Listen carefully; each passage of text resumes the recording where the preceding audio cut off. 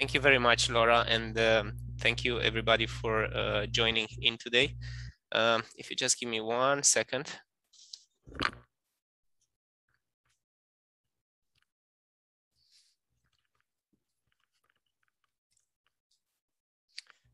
I needed my timekeeper. Great talks in the morning. I hope everybody's back from the break, and in the next hour or so, myself and Dr. Kavanagh will be talking about assessment of clinical outcome. Just a few words about myself. I'm originally from Romania. I graduated vet school there.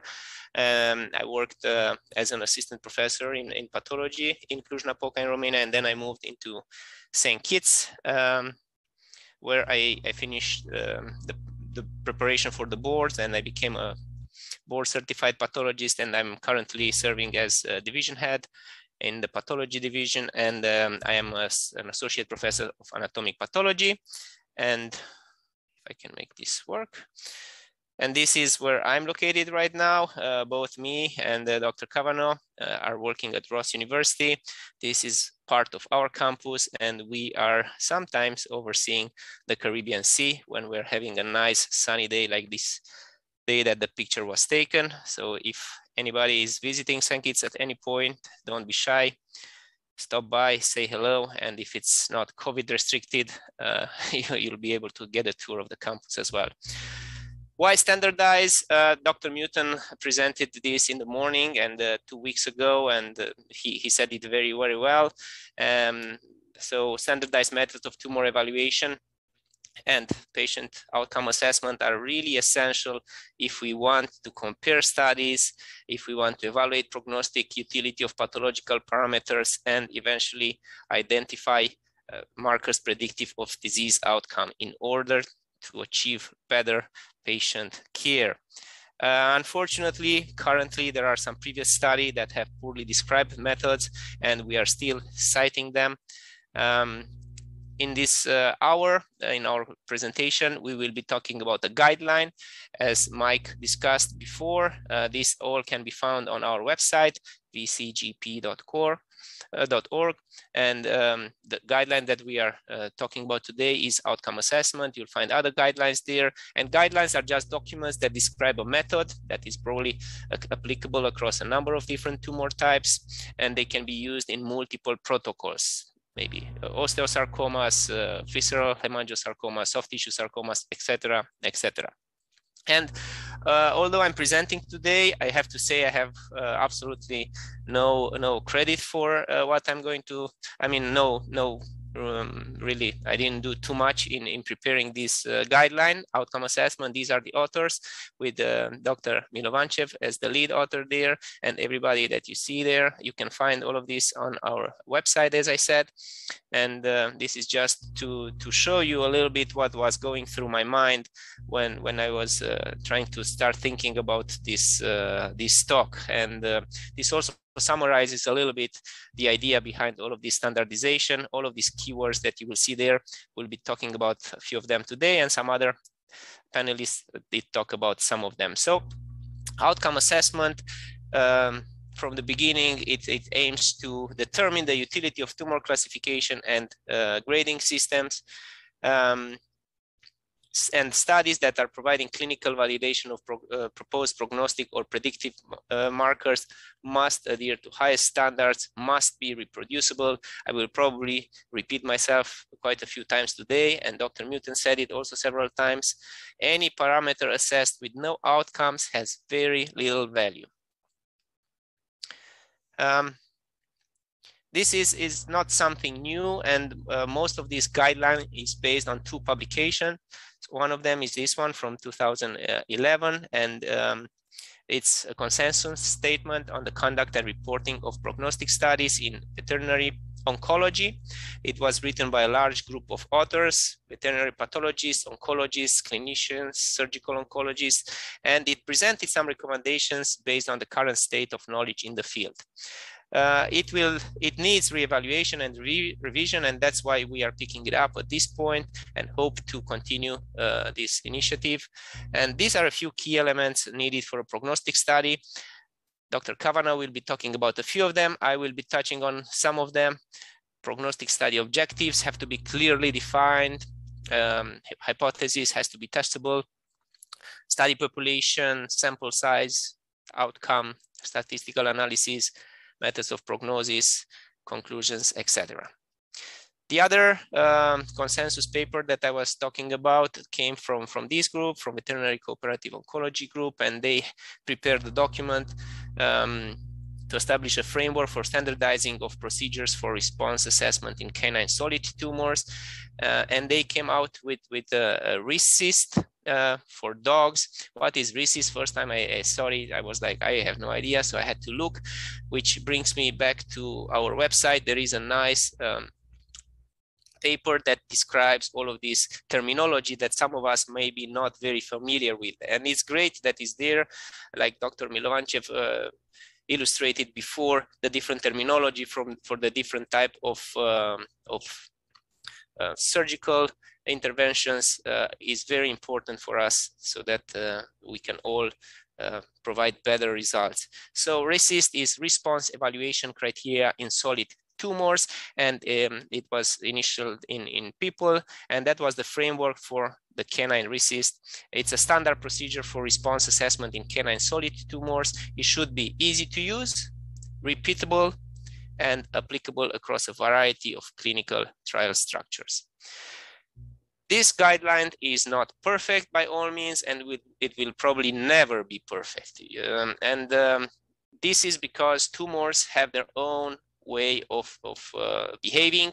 They have different behavior depending on the type of tumor, depending on the animal, depending on the location. So most of the guidelines at this point are based on canine tumors. This is, as we all know, there have been quite a few examples. There is a lot of mast cell tumors in vet medicine. This is an example of mast cell tumor in a dog infiltrating in this image on the left. And then we have it here with some eosinophils infiltrating, and then here in a lymph node with some toluidine blue stain highlighting the granules in the mast cells. So when I was going through this case, in order to give some meaningful information to the clinician, I went through this paper, which splits a little bit the presence of mast cells in lymph nodes, and then categorizes them in different categories from no metastasis to different stages of metastasis. And based on the counts that I've done, in this case, it was an early metastasis. I'll come back to what HN2 means in a little bit, and I'll talk a little bit more about the paper. The point is that mast cells live in lymph nodes. They can be there when there is when there's a mast cell tumor, or when there is no mast cell tumor. So they can be present for non-neoplastic reasons. And at this point, there is no marker that is able to distinguish between neoplastic and non-neoplastic mast cells. And when I'm thinking about this, it can become a little bit problematic. So I invite the people that are attending to think about what is your approach. How often do you stain lymph nodes when the lymph nodes are available, first of all, and what is your approach to interpreting the presence of mast cells in lymph nodes? We'll talk more about it in a little bit. Other tumors that might have unique features are lymphomas, and this is an example of a lymphoma. I like to call them boring round cell tumors. I'm not a lymphoma expert. I'm sure the lymphoma experts, they look at this and they'll be pinpointing and telling this is the specific subtype. That's not me. I'm not there yet. So lymphomas and mast cell tumor rarely metastasize to the lung, so that's a unique feature for these tumors. On the other hand, other tumors have a predilection for bone metastases, and I took some examples from the JPC website here. Carcinomas especially, there is a carcinoma, mammary carcinoma illustrated on the left, pulmonary carcinoma, and the prostate carcinoma. Prostate carcinoma can also sometimes be found as a metastasis in the lung. We'll be talking today about metastasis, so that becomes a little bit relevant a few slides later. Also, when we're talking about limitations of the guideline, sometimes it can be really complicated to differentiate between a multicentric versus a metastatic tumor. And I think this is a statement that is true for both clinicians, oncologists, or pathologists. It's not always easy to determine the original site of a tumor. You're sometimes thinking, you're sometimes guessing, and maybe your algorithm is right, maybe it's not. Most of the times you might be looking for the largest one when you're thinking it's metastatic. So examples of tumors that maybe sometimes multicentric would be hemangiosarcomas. This is an example in the heart of a dog, or disseminated histiocytic sarcomas. And just want to show an atypical mitotic figure here and a multinucleated cell over there. Now, with outcome assessment, the goal is to determine which histological or gross parameters are clinically important, right? So all of our studies need to be reproducible, repeatable, and replicated with standardized parameters. And that being said, for confirmation of a tumor, or for confirmation of recurrence, or for confirmation of a metastatic lesion, at this point, the gold standard is histopathology. And for histopathology, most of the time you would need a pathologist to look at the slide and to confirm that. Histopathology, or it says here cytology at the minimum, but we'll stick with that. Histopathology is the gold standard. And some examples of studies that have used the histopathology gold standard are publications that look at sentinel lymph node mapping with histopathology, or when that was not available, local regional lymph node draining patterns. And there is also some published lymph node metastasis grading schemes that I will be talking to, as I mentioned already. The question is, are these schemes of lymph node metastasis that were developed for mast cell tumors applicable to other tumor types? Well, that is for us to probably find out. And for that, we need these studies that are going to use standardized methods, and they can be replicable. I found this paper in the New England Journal of Medicine. It's called Machine Learning and the Cancer Diagnosis Problem. No gold standard, they call it. Even though they admit that microscopic examination of tissue is the gold standard at this point for cancer diagnosis, and that at this point, although there are promising other techniques, they're not there yet. Maybe molecular testing and molecular technology will be there in the future.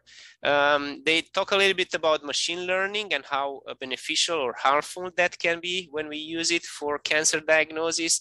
Of course, it would increase the speed if optimized. It would increase the consistency of diagnosis, but it may also exacerbate over diagnosis. And the paper, which is more like an opinion paper, defines how clinical interest is more of a dynamic process, and the pathological interpretation, which results in the gold standard, is based on a static observation. And they define the so-called gold standard problem as Mike, Dr. Dark said it earlier. You know, you put a few pathologists in the room, 5 pathologists, and you get 6 different opinions. And studies have demonstrated that inter-observer agreement varies among pathologists. There may be disagreement about the underlying histopathologist diagnosis, and this is documented for many tumor types. Pathologists can disagree, but the question is which one is correct about identifying clinically meaningful cancer. So if you want, you can have a look at the paper. I mentioned this paper from 2014, and this is the one that came out with this scheme of classification for lymph node metastasis in mast cells tumors, right? And the HN is on the left-hand side here, is the classification acronym, and then it goes from non-metastatic to overt metastasis, depending on the number of cells that they demonstrated there. And the paper used primary tumor. So they had, for samples, they had primary tumor and lymph node tissue that was submitted. Now, a different paper then came and interestingly found that non-palpable or normal size regional lymph nodes in dogs with canine mast cell tumors can harbor histologically detectable metastatic disease in nearly half of the cases. And this was done in mast cell tumor. What about other solid tumors? We need more studies. We need studies to look at this type of information. What would be the impact of such a finding on study design, staging, outcome assessment? It's essential to have long-term follow-up of our patients and to discuss the significance of presence of tumor cells in the lymph nodes. Maybe they're not as bad as once thought. And Dr. Mutant talked a little bit about that. And he mentioned the study where they used lymph node aspiration in a number of dogs. And based on that study, they came with a significant difference between stage 1 and stage 2 mast cell tumor. I invite you to think about what could this, or how can this information influence owner or clinician treatment decision. If you know that you have very small chance of treating the patient, how likely are you to invest there? Or what would be the effects on survival data? Maybe some owners would decide that they want to euthanize. And this is just to illustrate that other studies with different sample size, different treatment, then reported prolonged survival times in dogs with stage 2 mast cell tumor. So we have to be careful, and this is why we do need to standardize how we report the findings. You will find all of this information in the guideline on the website, and I just took it out from there. Dr. Kavanagh will be talking about several of these different key features of a study design. They are listed here a little bit more in detail than the paper in 2011. Study objective, study population, reference population, sample size. These are things to keep in mind if you are planning a study. And ideally, we want to kind of be on the same page when we're doing an oncology study. I will talk in a little bit about recurrence, and I will also be talking about metastasis as well. So how do we define metastasis? What is regional metastasis? What is distant metastasis? And how do we, most importantly, how do we confirm it? So when you have a metastasis, if it's regional, was it confirmed or was it only suspected? And it's the same for distant. Was it confirmed or was it suspected? As I talked already, the gold standard for confirmation at this point remains histology. You have to state the method in your study. If you use histology or you use cytology with histology, even better. If it was suspected, you have to state the method that you use. Was it fine needle aspirate cytology? Was it imaging? What type of imaging? Dr. Foster gave his preferences about some type of imaging there. So it's important to have all of this information clearly presented in the material sections. Suspected metastatic disease and or locally recurrent lesions. Sometimes lesions may be unrelated to the primary tumors, and we all know that some breeds of dogs can have multiple tumors. For example, golden retriever, Rottweiler, etc. This is just one example that I had, was a dog that had some soft tissue tumor on the skin, and then it had a multiple myeloma here on the left, and then it had some testicular tumors. So it was a mess. Are you looking at the metastasis in the bone? Are you looking at the primary tumor? So sometimes it's important to have this information about the breed of the dog and to clearly use a gold standard to diagnose. If it's only imaging, it would be a little bit more complicated. And we do need high or higher, at least, autopsy rates, at least 20% in a study, and that would be crucial to generating some valid results confirmed by histology. We do need autopsy data, and although it may be sensitive, autopsy should be a component of study design, and it should be described in the patient consent forms and owners. And I think clinicians play an essential role in informing the owners about the benefits of this autopsy for their dog. Local recurrence, which is defined as the presence of the same tumor within the region of a previous surgical site. If you have something like that, was it confirmed or was it suspected? Confirmed with histopathology, again, the gold standard, or cytology. Sometimes depends on the tumor type, it might be enough. or just suspected. Local recurrence should be a single event, regardless of the number of tumors that may develop at the surgical site. And some tumor types, like soft tissue tumors or soft tissue sarcomas, arising at a different soft tissue site, most likely they would represent de novo tumors rather than a metastatic tumor, because we know, based on previous studies, majority of dog soft tissue tumor of soft tissue mesenchymal sarcoma do not metastasize to regional lymph nodes, to lungs, or to distant sites. Why do we need histopathology? Why is histopathology the gold standard? Because tissue architecture provides more information. It's able to exclude benign masses, and I will talk about some examples of differentiating between reactive fibroplasia, granuloma, or gossipoboma versus a tumor, and also can differentiate de novo, unrelated de novo tumor in the same site. And fine needle aspirate cytology, that technique, it's almost impossible to distinguish between granulation tissue and neoplastic spindle cells or identify the type of soft tissue tumor. Now, I have these images from Dr. Thrall, and I talked with Dr. Newton as well. They're both well-known clinical pathologists, and these tips are really, really useful, especially for people that don't do a lot of cytology. If you have a mixture of spindle cells in your cytology, and your background does not necessarily have inflammation, like the image on the left, you should go more on the side and suspect sarcoma.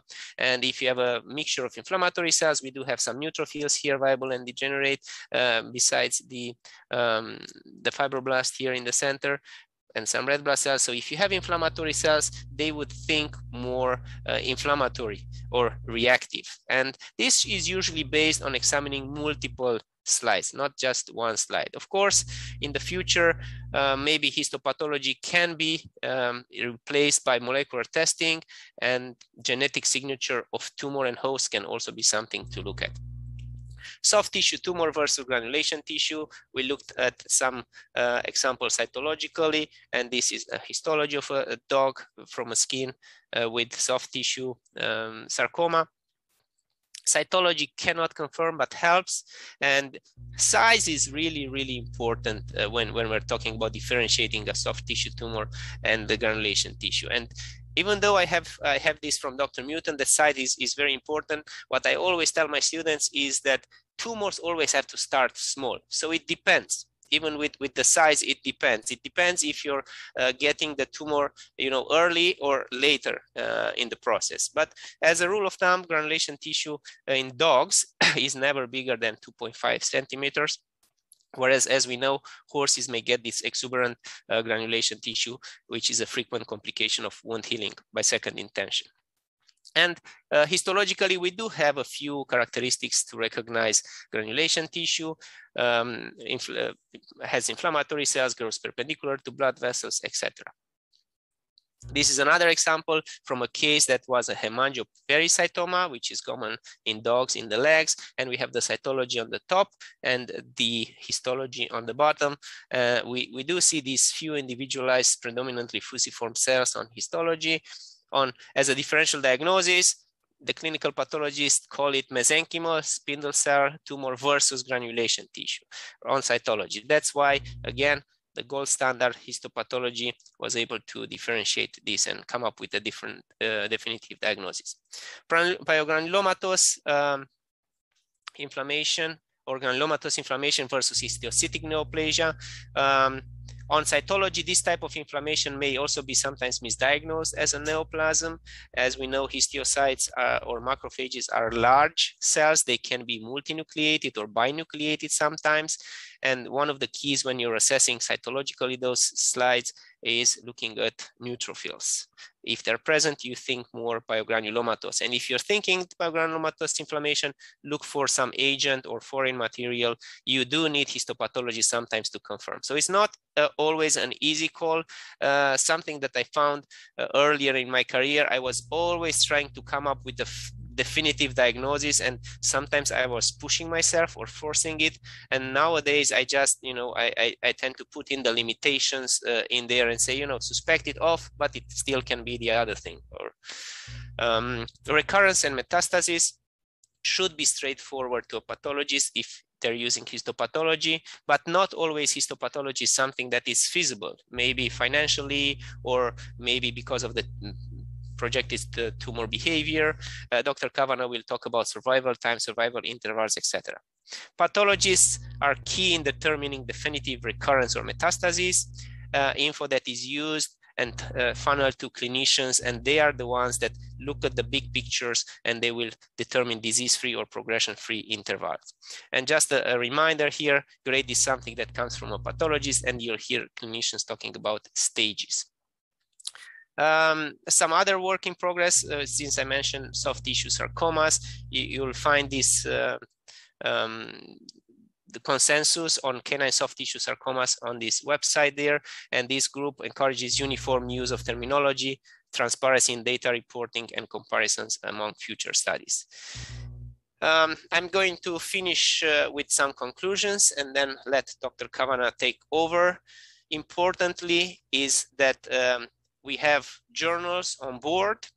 They are the gatekeepers, as Dr. Newton likes to call them, and we do need standardized methods of histologic and outcome assessment parameters in order to compare studies and apply data to clinical cases. Oncology studies are encouraged to have a pathologist in the team, and oncology studies should have or are encouraged to have as many autopsies as possible, at least 20% of the cases. Our group currently is working at some letters to some journal editors where we will be suggesting some of these to the journals. And as I've been hearing this in the first webinar, in the second day webinar, clinicians and diagnosticians need to collaborate more as a multidisciplinary team, especially when results differ, to reconcile the findings and optimize delivery of patient care.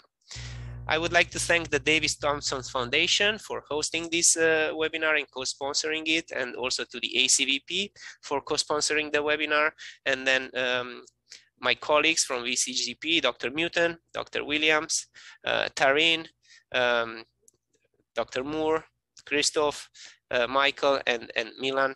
Thank you for all your help. Thank you for allowing me to present this information, and sign up, spread the word, and I will give it over to Dr. Kavanagh.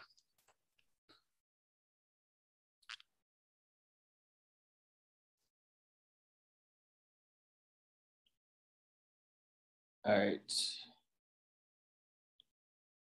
Just trying to share my screen here.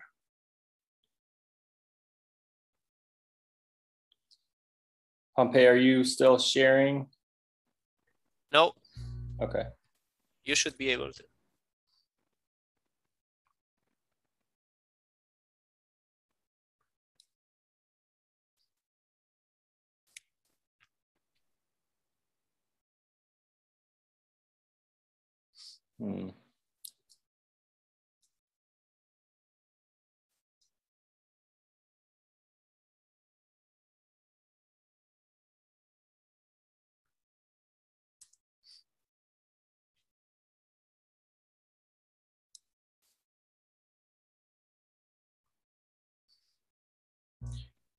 Do you want me to share the presentation?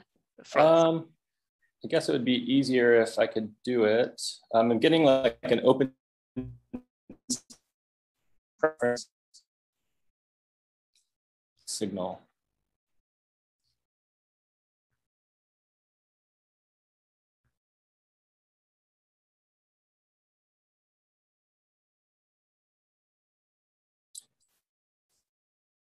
Yeah, I guess we can just go ahead and do it that way. Okay, I'll try and share it. It's the one that we have online, right? Yeah, I did make some modifications.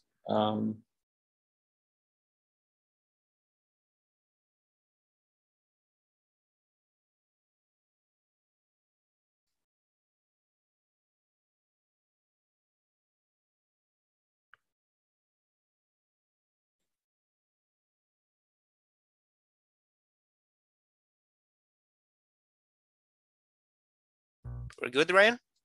Yeah, let me just try one other thing, just to allow the security.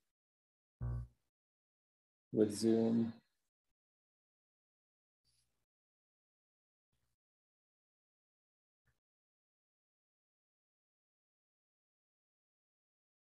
Okay. All right, yeah, go ahead.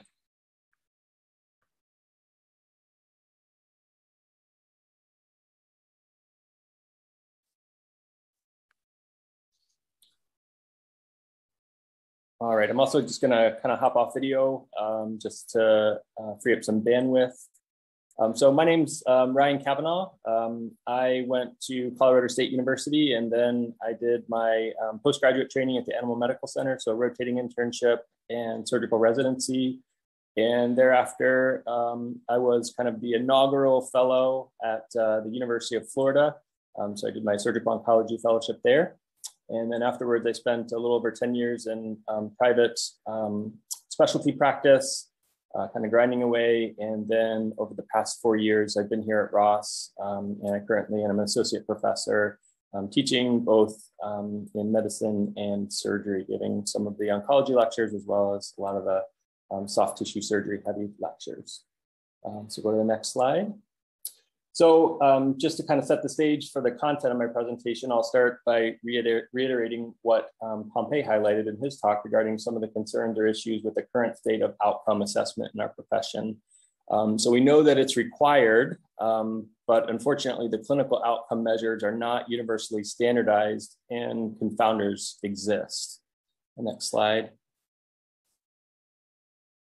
So to kind of highlight some of the confounders that we typically encounter in the clinic, I'll talk about median survival time.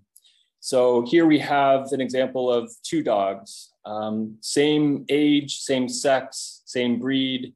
In fact, they have the same lesion.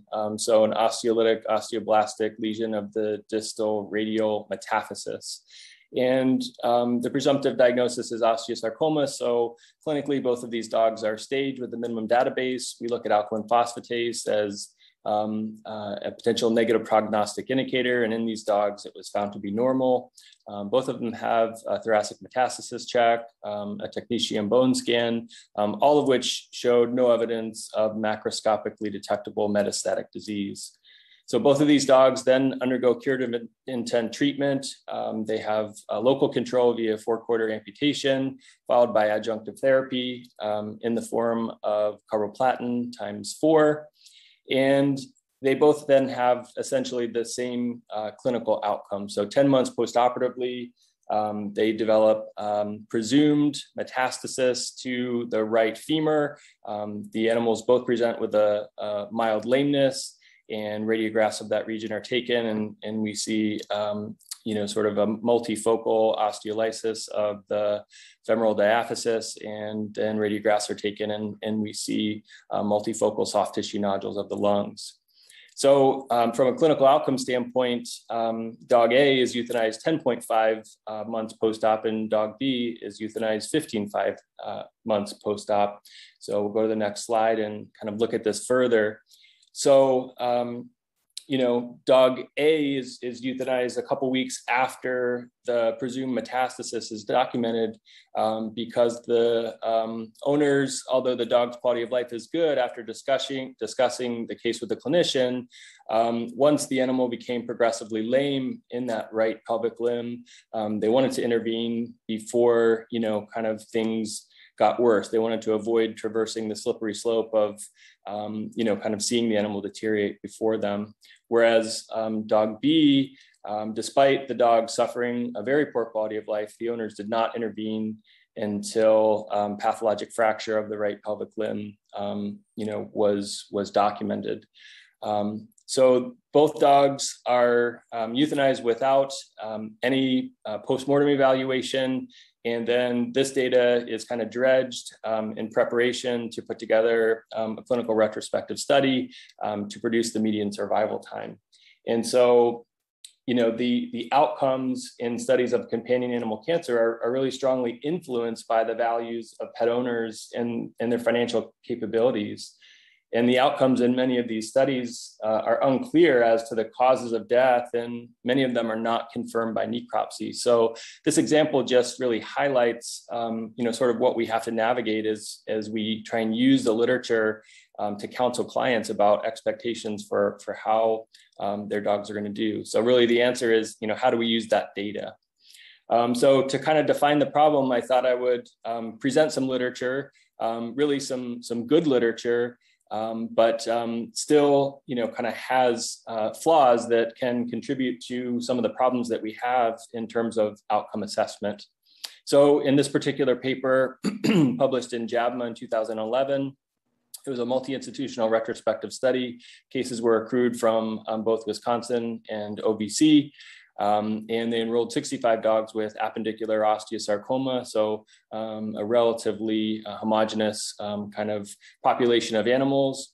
All the dogs were considered to have stage 2B disease, meaning that they were high-grade tumors without metastasis.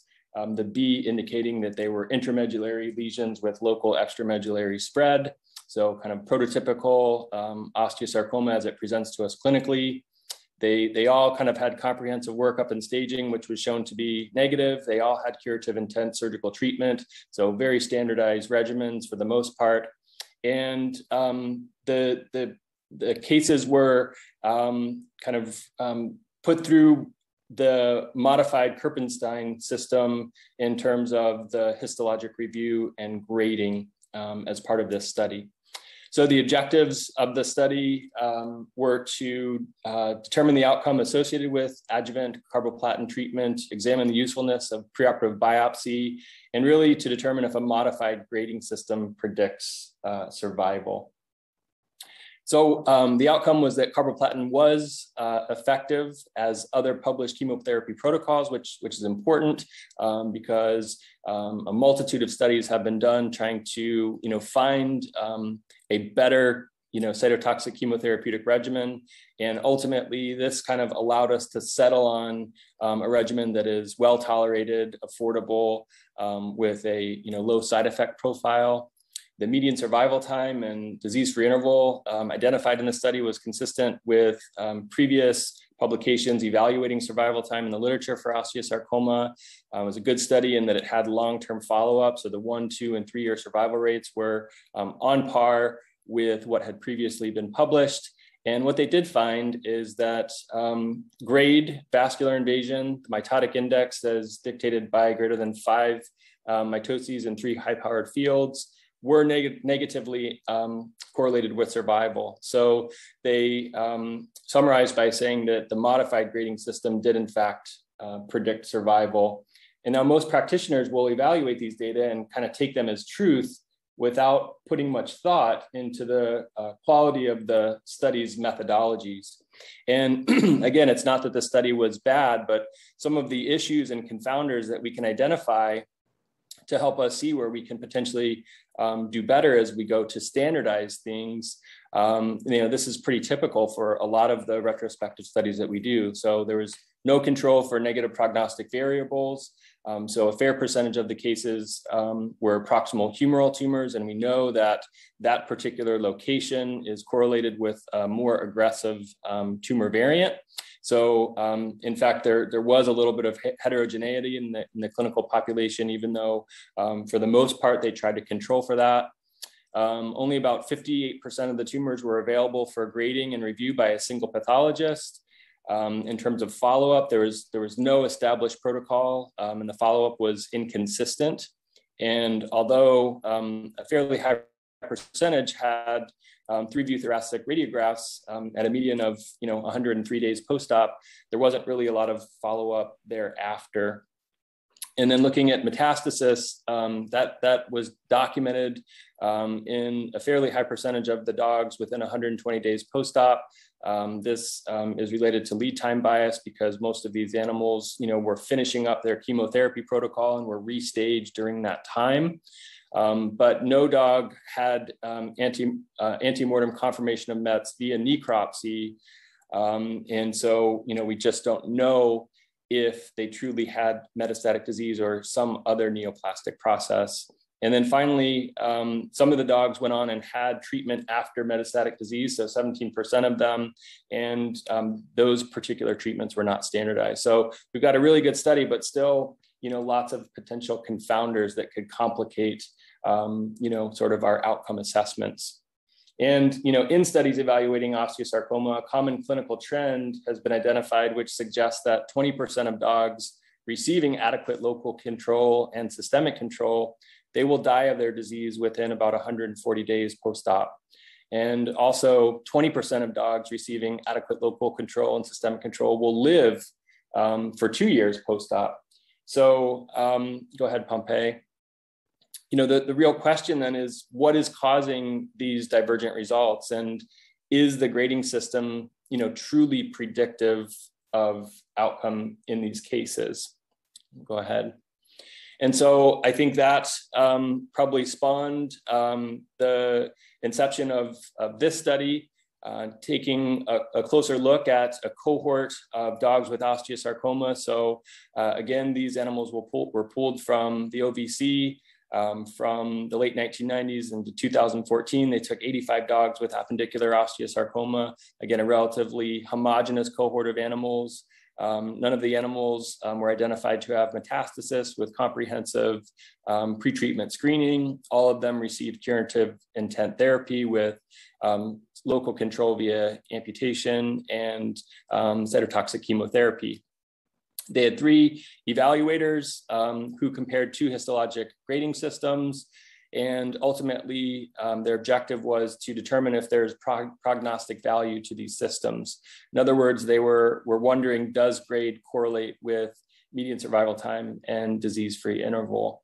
And I think it's worth noting that there are at least 9 different studies evaluating the prognostic value of individual histologic features and of the proposed grading systems. And the results have really varied quite widely. So, as we work in the clinic, as you guys work under the microscope, it's sort of hard to know, which system to follow. And so for this paper, they use the Kerpenstein system and the Loki-Polos and Robinson grading system. And essentially how it worked is that each of the evaluating pathologists was provided a copy of both published studies describing the respective grading systems as the only form of guidance to assign histologic grades. And they weren't allowed to kind of discuss the systems amongst each other as they prepared to, produce their results. And essentially, what they found is that all 3 evaluators were only able to agree on the histologic subtype less than 67% of the time. Very poor levels of agreement in terms of the pleomorphism that's present. If you see the agreement between the grades, the lower the grade, the harder it was to have, kind of agreement between grade assignment as the tumors got more aggressive, as is relatively typical with these studies. It was easier for the pathologist to kind of come to terms using both of the systems. The DFI and survival time were also kind of in line with the historic osteosarcoma studies that have been published. And the number of mitoses per 3 high power field was the only significant factor for median survival time, as described by only one of the pathologists contributing to the study. And ultimately, they determined that grade was not predictive of median survival time or disease-free interval in either one of the systems. So despite being around for 16 and 11 years, respectively, from the time when this paper was published, it's determined that neither system was suitable for widespread application. And the authors kind of support the notion that greater than 1 evaluator and study population is really desired for the development of these histologic grading schemes. The value of the histologic grading as a routine test for prognostication of osteosarcoma was called into question. And they called for clearly outlined, well-defined histological review process that allows reproducible categorization in order to provide meaningful prognostic and therapeutic guidance to clinicians and owners.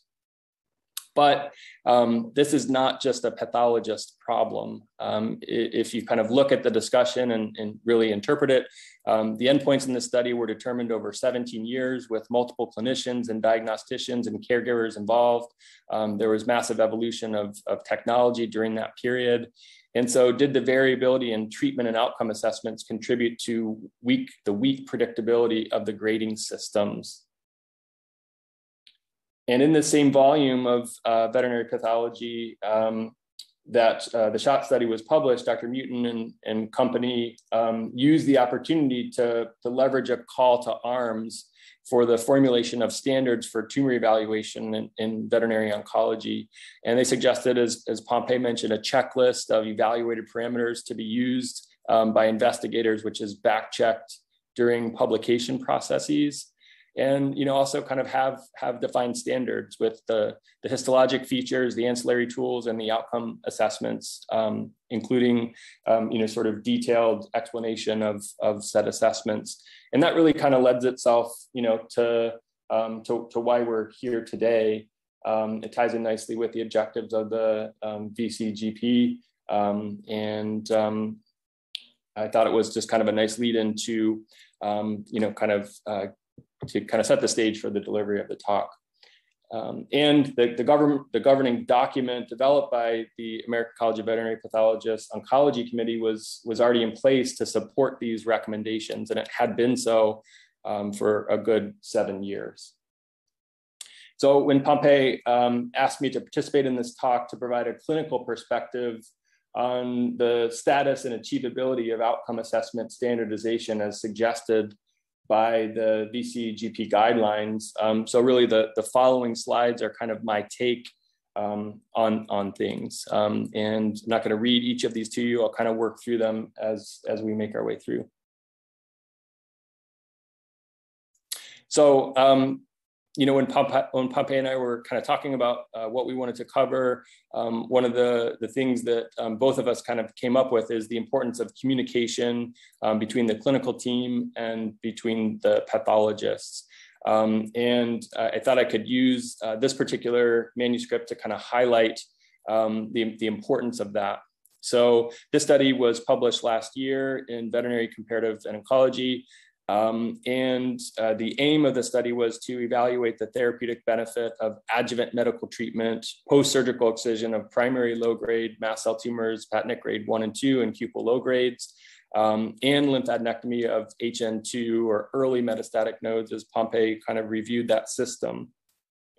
And so, early lymph node metastasis, when we get that diagnosis from the pathologist, that's a little bit hard to handle from a therapeutic standpoint. It's I guess I kind of equate it similar to the pathogenic grade 2 variants that used to kind of be pumped out regularly when we were using that system more commonly. And we know that overt lymph node metastasis is a negative prognostic indicator in dogs with mast cell tumors. And while elective lymphadenectomy of metastatic, fulminantly metastatic lymph nodes improves outcome, the benefit of adjunctive medical therapy in dogs with this early metastatic disease is debated. And so this study was designed to kind of help us. So they had 73 dogs, 42 that received chemotherapy after surgery, and 31 dogs that did not. And really, in short, what they found is that the time to progression was significantly shorter in dogs that received the adjuvant medical treatment. And there was a similar tendency trend for overall survival. So that's the opposite of what you would expect. And so a lot of times, when we get our pathology report, you guys will include a prognostic blurb based on the literature. And so, taking this, for example, a 2020 study showed that dogs with surgically excised low-grade mast cell tumors and elective lymphadenectomy of the HN2 regional lymph nodes have a good prognosis, and the use of adjuvant medical treatment in these dogs as dictated by that study does not seem to provide any benefit in terms of progression and survival. And, talking to students, going through interpretation of biopsies and, working with general practitioners and referral practice, many clinicians kind of take what's written there as gospel. But the question is, what if the clinician didn't tell the pathologist that those were not sentinel lymph nodes that were submitted?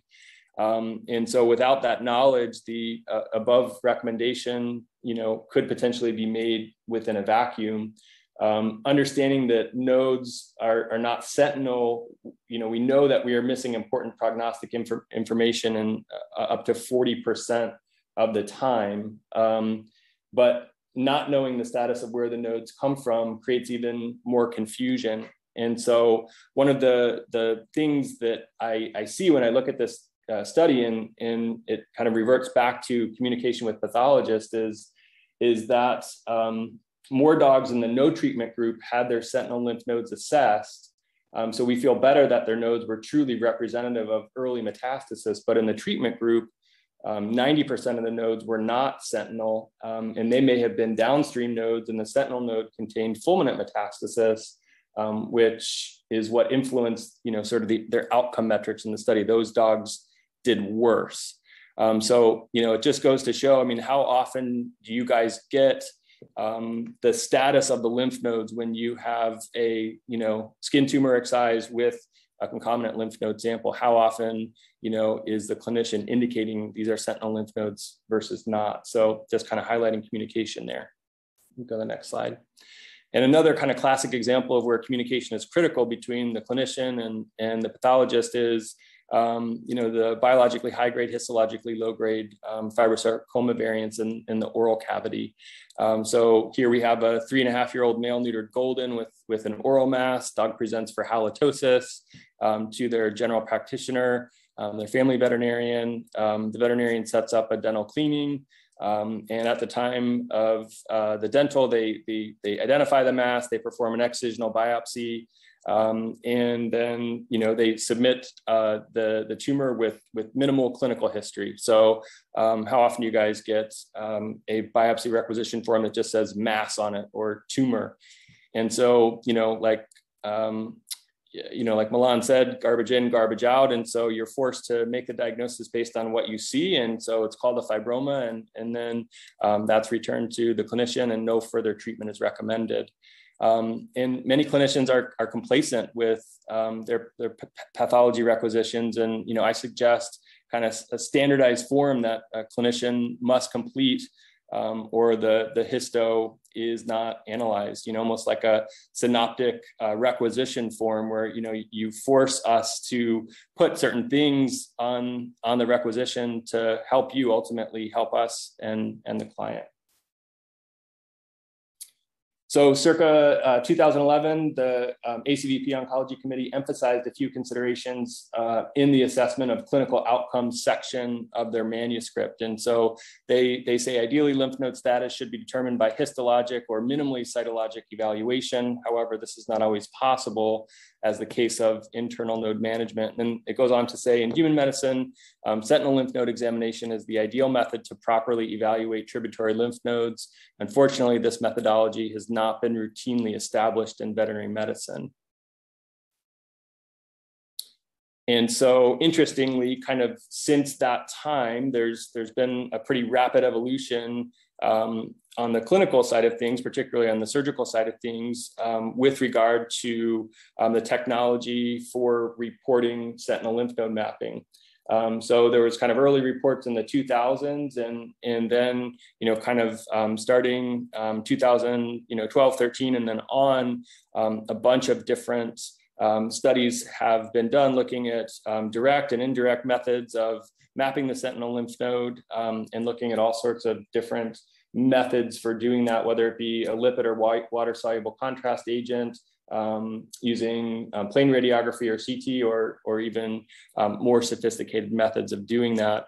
And again, I mentioned this in one of the previous slides, but just to kind of highlight, based on the early work done by Deanna Worley at CSU, looking at mast cell tumors and the sentinel lymph nodes, she showed that the lymph node draining the tumor was not the regional lymph node in over 40% of cases.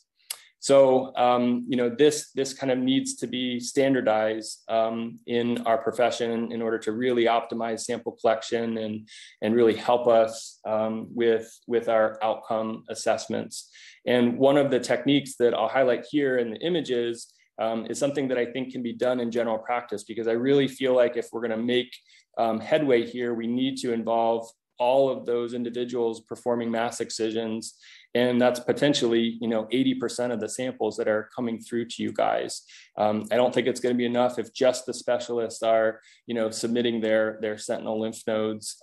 We need to have everyone kind of buy in. And really the biggest problem is going to be getting this done in general practice. So this technique described by Brissett and kind of coined by Julius Liptak involves injection of a lipid-soluble contrast agent around the tumor.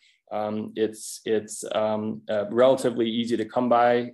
It's from poppy seed oil, and you inject it around the tumor. You bring the animal in 24 hours later, usually on the day of surgery, and you take regional orthogonal radiographs, and the node that's highlighted should be the sentinel lymph node.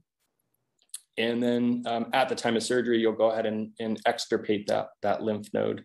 With or without the assistance of, a dye injected, again, around the tumor at the time of surgery. And one of the more recent studies that kind of validated the reason why the ACVP Oncology Committee in their 2011 publication stressed the importance of utilizing sentinel lymph node mapping for reporting in prognostic studies is really demonstrated, here on this slide. So this study was just published in Veterinary Surgery, so many of you may not be familiar with it.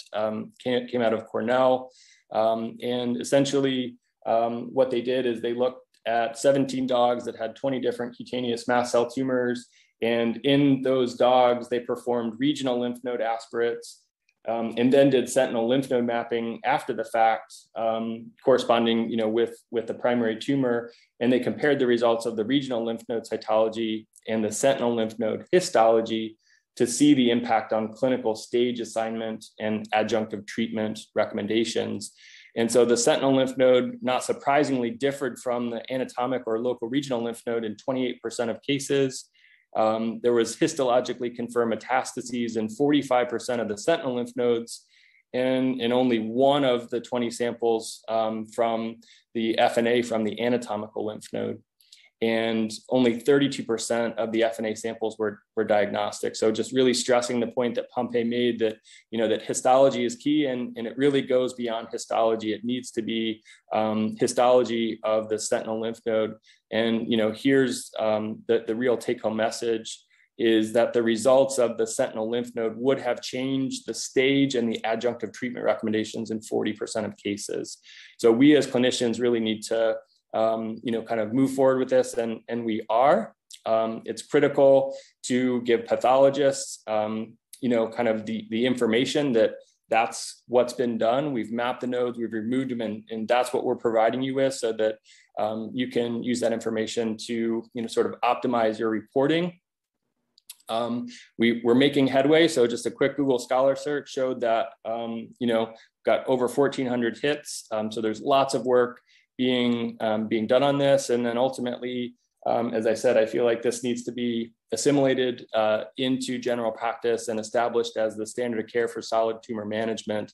And my thought would be to try to have the general practitioners do indirect lymphography techniques using the readily available, pretty simplistic lipid-soluble contrast agent techniques with regional radiography based on its widespread availability. All right, so just a little bit more on RECIST. I know Pompey covered this a little bit. So these guidelines were developed in conjunction with the World Health Organization, really to avoid arbitrary decisions in assessing therapeutic response. So the RECIST model is meant to be easy to use, repeatable, and applicable across a variety of clinical trials, as Pompey mentioned. And so kind of started in 2000. It was meant to be a living document. It changed in 2009 in people. We adopted it for lymphoma in 2010, and then for solid tumors in 2015. For those of you that aren't familiar with it, so we use kind of four overall assessments. So complete response, where the tumor is gone. A partial response, where you see greater than or equal to a 30% decrease in the tumor or the lymph node if you're managing lymphoma. Progressive disease, where you have greater than or equal to 20% increase in the tumor or the lymph node. And then stable disease, where you basically kind of have the percent difference between negative 30% and positive 20%. The one thing that I think we need to pay attention to as we're still sort of embracing this globally in our profession is that in the human sector, this has evolved to not just use morphologic criteria. So the original RECIST system was based on the visible, palpable, measurable size of the tumor in its longest dimension. And now they're using metabolic, kind of assessment to determine response.